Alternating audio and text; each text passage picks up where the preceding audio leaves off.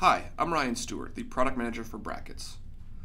I wanted to take a second to show off one of the cool things that we have in the latest release, Release 43, that I think showcases what we're planning for the future as we really start to dive into preprocessor workflows. One of the things that Brackets has been great at is innovative features that help you design in the browser, as well as see the code as it relates to each other using things like inline editors. But unfortunately, until this latest release, when you were using technologies like LESS or SCSS, that workflow broke down. We could handle HTML and CSS files very well, but if you were using preprocessors, we didn't handle that as well and you couldn't use some of the innovative features of Brackets. Well, as of Release 43, that has changed. Now, when I come over and select a class and open an inline editor on it, using Command E, not only will I see the CSS files, but I'll also now see the .SCSS files that describe that definition.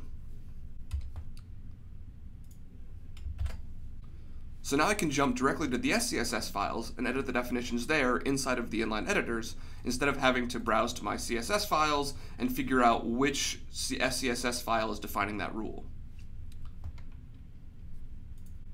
The other thing that now works in SCSS files and LESS files is the jump to definition feature. So now if I click jump to definition, it's going to bring up all of the properties there for that specific file. And if I go to a file that has some nested properties, or nested definitions, and go to jump to definition, I can see those nested elements right alongside my quick definition list. So I can see which properties are nested, and if I select one of these, it'll jump right to that nested definition.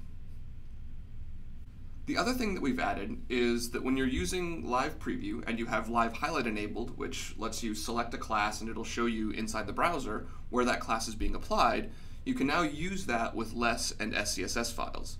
So let me bring my Live Preview window over here and resize my main editor window. And as I select elements or select CSS definitions inside the SCSS file, it's going to highlight those in the browser. So here I'll select the link headline, and you can see that blue highlight over there. My blog post can highlight. So now I can see exactly how my preprocessor files are being applied to my HTML files inside of Live Preview.